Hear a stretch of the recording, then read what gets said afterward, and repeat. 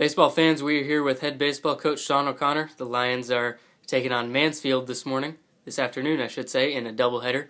Coach, what are your thoughts going into this series? Well, we've been playing pretty well, so I feel pretty good about going into today. It's a doubleheader, weekday doubleheader, which is a little unusual, so we'll have some kids coming out of class and getting out there a little bit later than usual. But if we continue to play the way we've been playing, I think we'll be fine. We got two 7-inning games today, and we're going to wheel out Chris Williams, a freshman, and Charlie Neely, a senior. So I feel pretty good about it, and we're going to continue to try to play the way we've played, some error-free baseball, and swing the bat very well, and I think we'll be fine today.